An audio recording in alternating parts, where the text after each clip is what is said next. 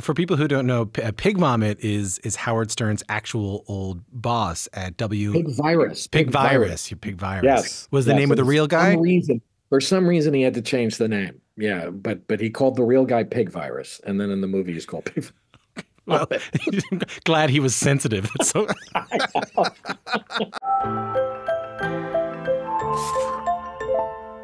how are you? I'm good, man. How are you? I'm not too. Thanks for having me. I'm not too. I'm not as good as you. Best actor, pretty good. Yeah, not bad. Yeah, feels good. Yeah. Nice. How do you find that thing out? Is that a phone call? Yeah, actually, it is. I mean, I got a phone call from my manager, yeah, called me and told me I didn't watch it on TV. You could watch it on TV, but I didn't have the guts to watch it on TV, so I was asleep.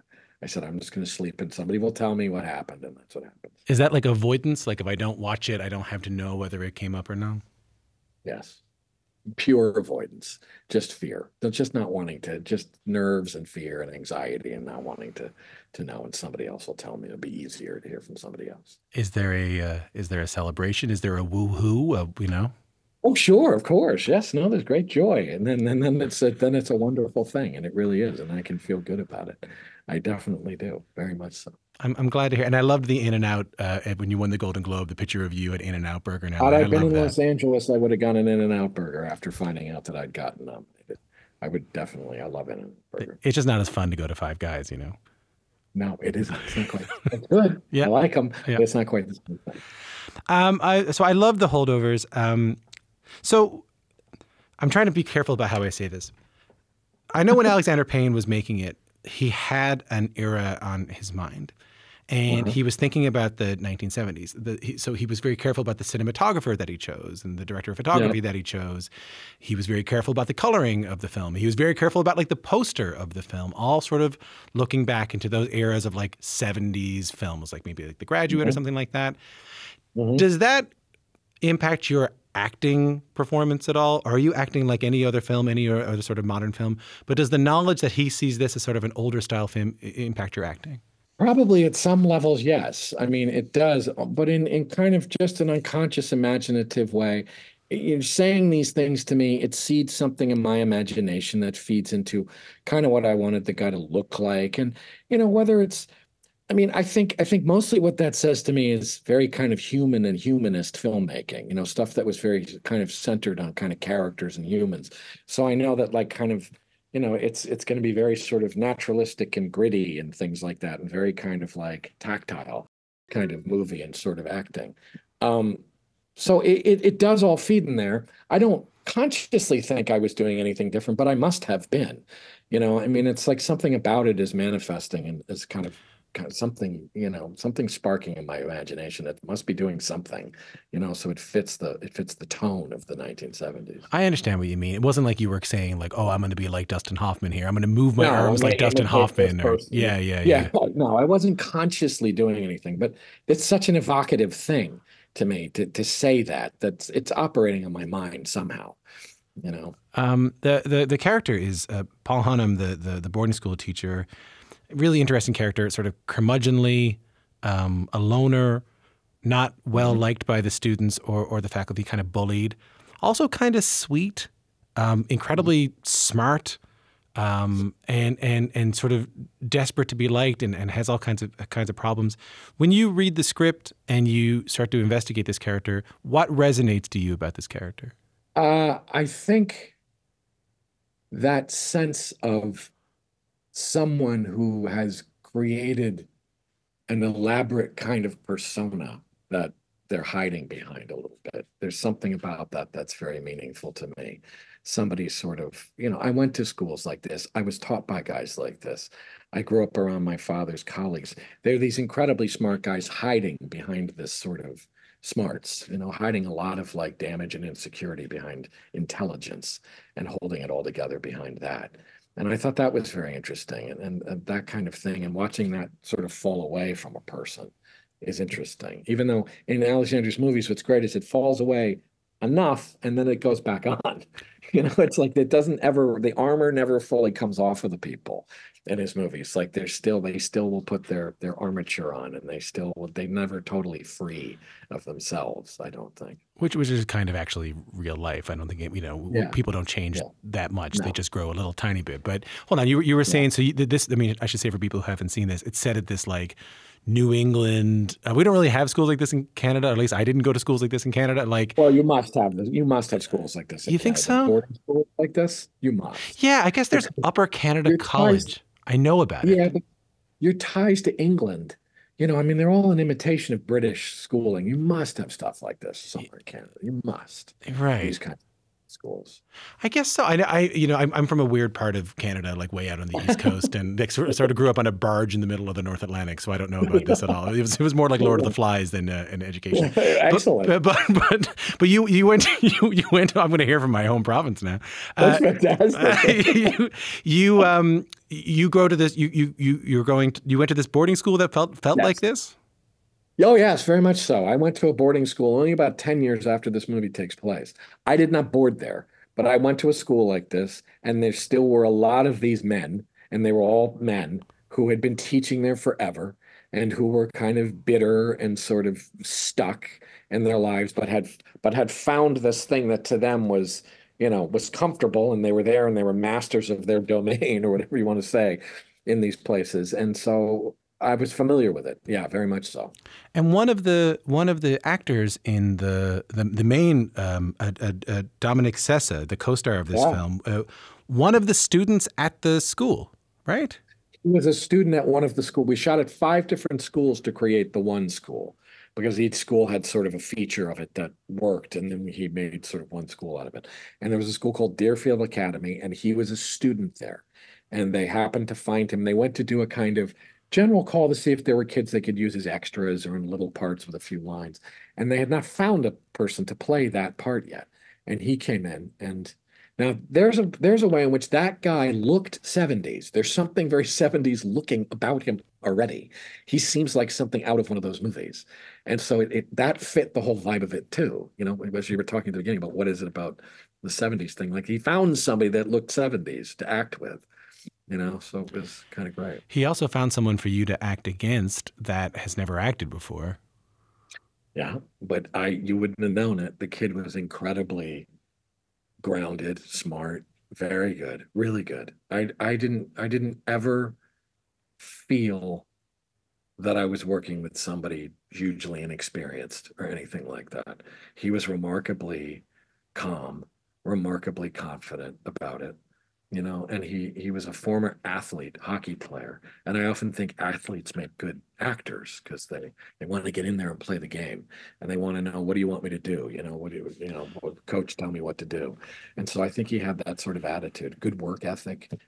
I felt like I was working with a guy who had done a bunch of films already. That being said, I'm always interested in the idea of like a beginner's mind, that you can only be a beginner once. So this Uh-huh. actor who's been in the business for a couple of decades now, right?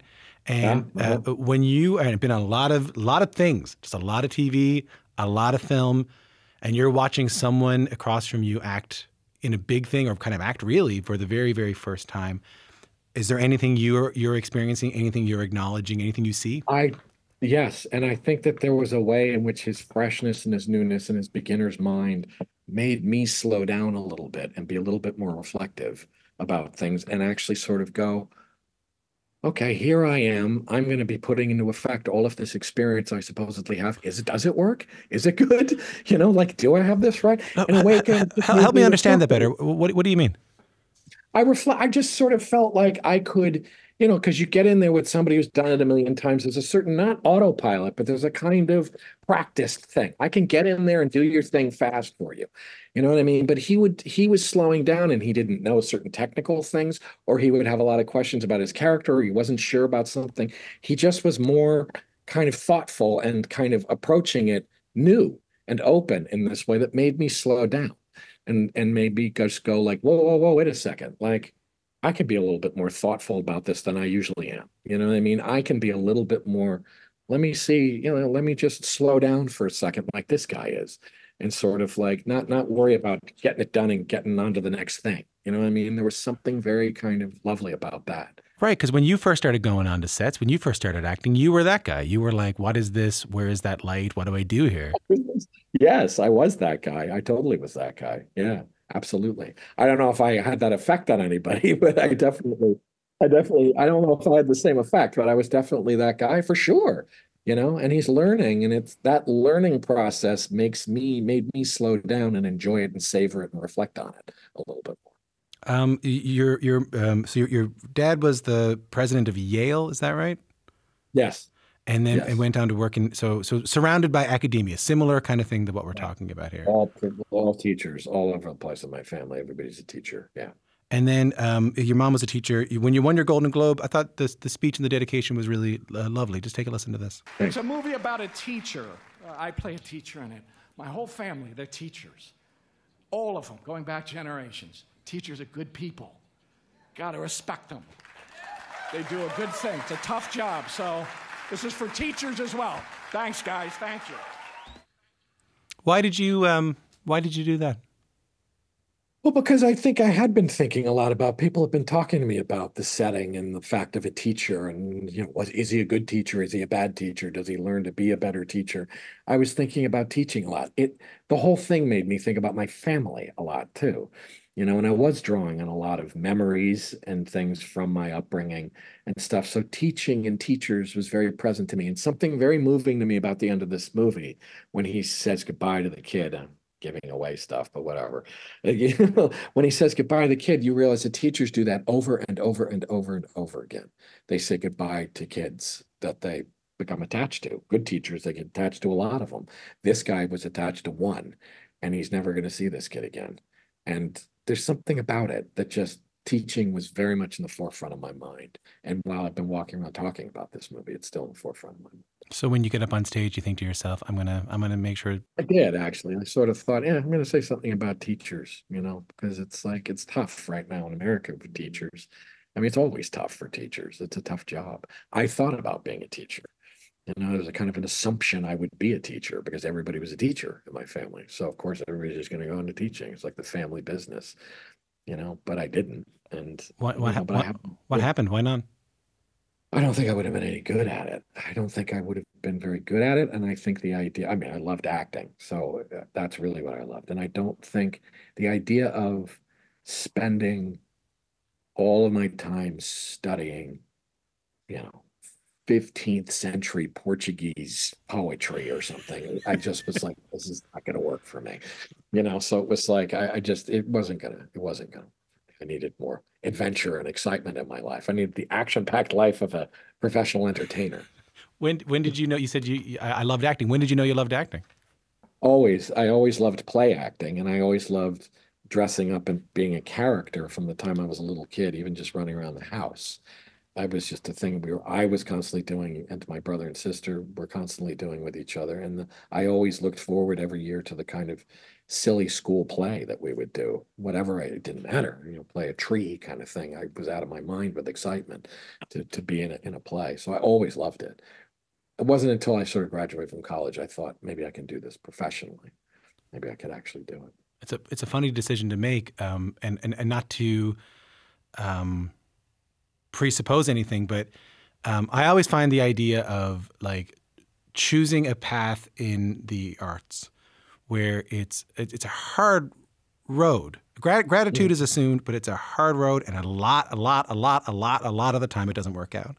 Yes. And you got a dad who's, I mean, this might be TMI, but I'll ask it. You have a father who is the president of Yale. Then it's like commissioner of Major League Baseball for a while. Is that right? Yeah, very briefly. Very briefly. Yep. High level stuff in the United States. To choose to be an actor, full of a life full of risk, not an easy discussion, I would assume, with the folks. No. Well, no, actually, first of all, one of the things I was, my dad died before I made the choice to be an actor. But I think part of the reason I did decide to do it was his death was very destabilizing. But it was also, you watched the guy who did all this remarkable stuff and was gone like that. But also, he was 10,000% a guy who would say to everybody, you have to do something you love. If you can do something you love, you have to do that. And I know that in his mind, he said it once after seeing me in a play in college. He said, you're doing the thing you're supposed to be doing. And I knew that in his mind, it was the right thing for me to do and I should do it. And so it took me some courage because I was scared to do it. But I did do it because I think he would have totally been fine with me doing it. Absolutely. I can relate to you on that.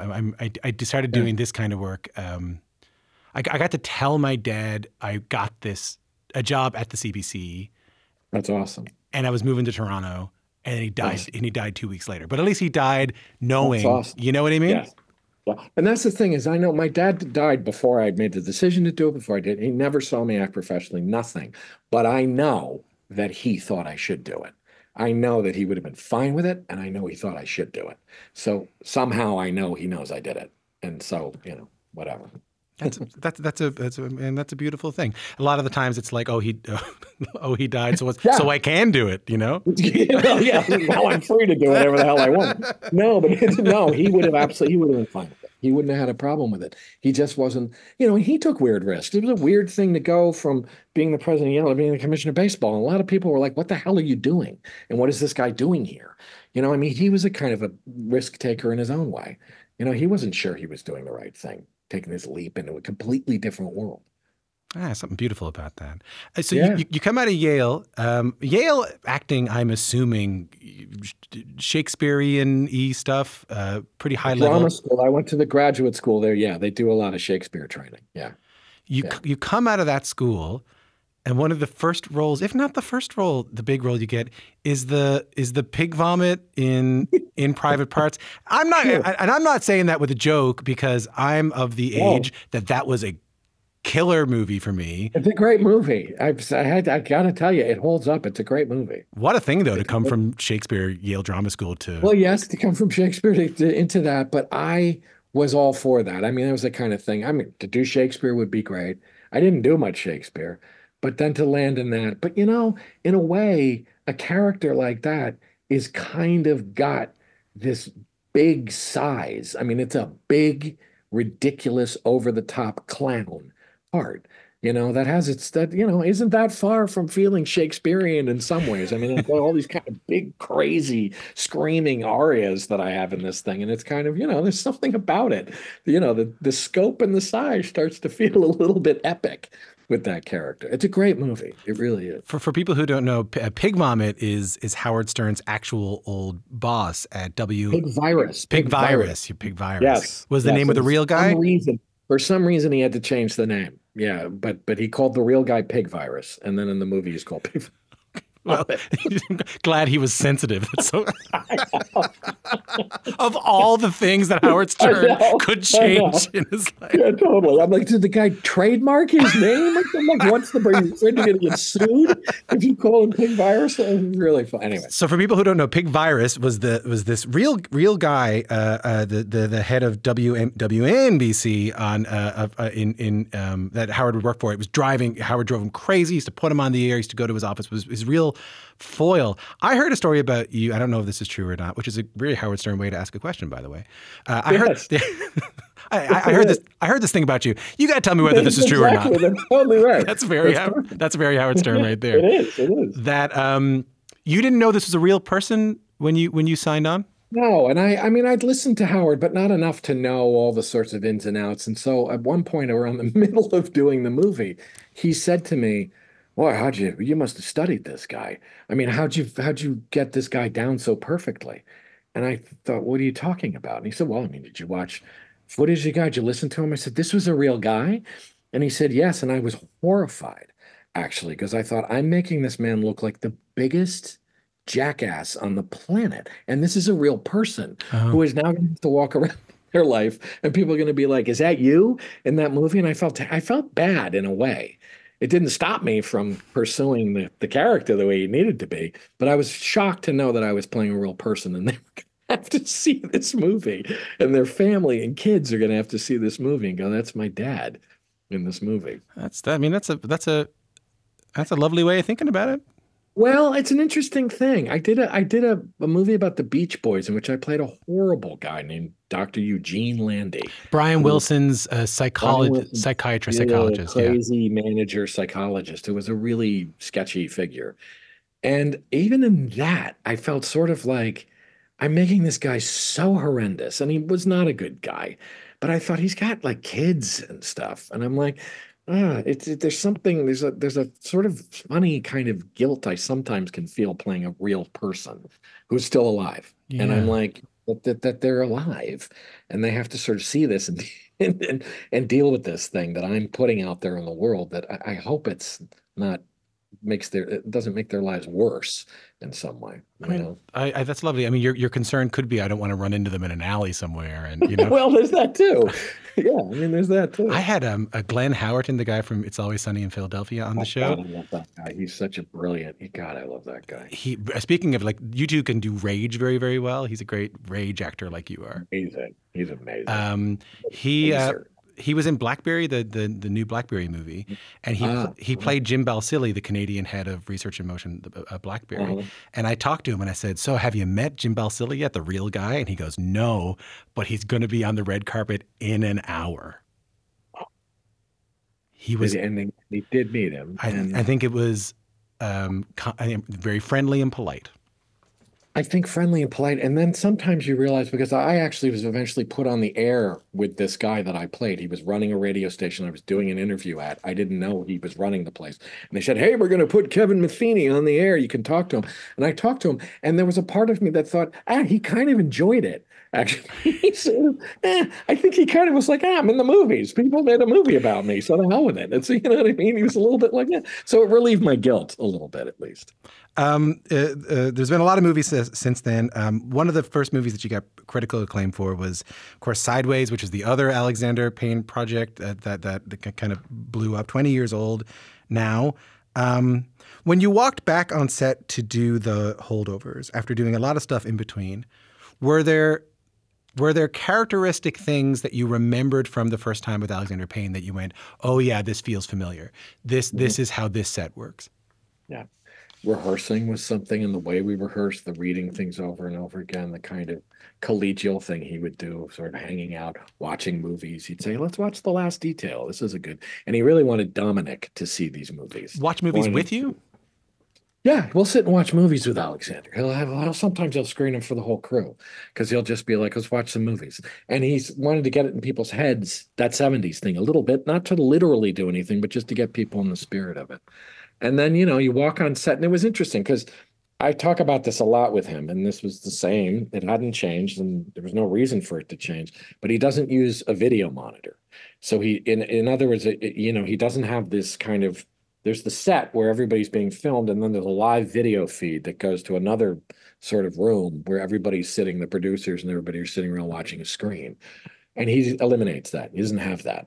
So that you actually, it creates a very different environment because it's not a hierarchical or divided workspace anymore. It's one place where everybody's working together. And that's a huge difference. I can't tell you what a difference that makes. For people like me who are listening Yeah. to this, never been on a set before, let me make sure I understand it.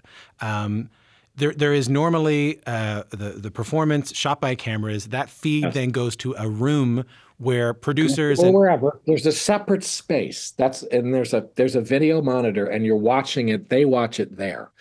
Most of the time, most movie sets you go to, and for the past 40 years, longer. these are I mean, the muckety mucks, the muckety mucks, and it's a lot of the muckety mucks. And to me, it makes it hierarchical, and it makes it feel like this is where all the important people are, and all the schmucks are over here doing the grunt work right. and stuff. Everybody's sort of sitting over there.